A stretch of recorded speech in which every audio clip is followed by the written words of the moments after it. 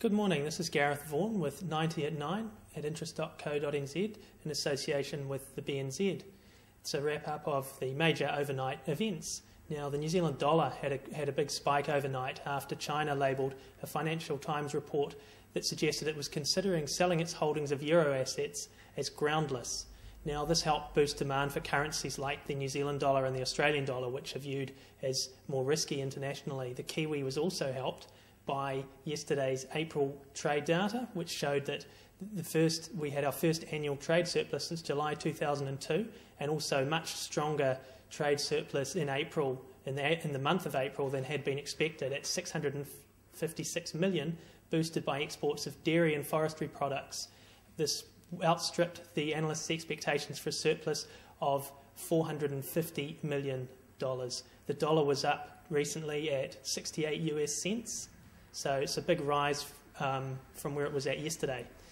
The news on China also helped boost the US share markets. Now, the Dow Jones Industrial Average and the Standard & Poor's 500 Index were both up more than 2%, with the NASDAQ up more than 3%. This was despite data that showed the US economy grew slightly slower than expected in the first quarter. US GDP expanded at a 3% annual rate, which was slightly below the official initial estimates of 3.2%. Now onto the activities of New Zealand's richest man, Graeme Hart. His Reynolds Group Holdings, which is the holding company for the bulk of his packaging empire, posted its first quarter results overnight. Now, these are for the 3 months to March, and saw his group lose 47.6 million euros.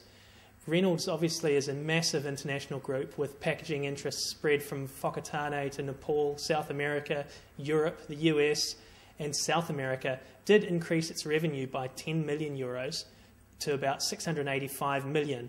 However, raw material costs rose and his finance expenses shot up by 107%, or 60.6 million euros, driven by higher foreign exchange losses and increased interest payments on his debt.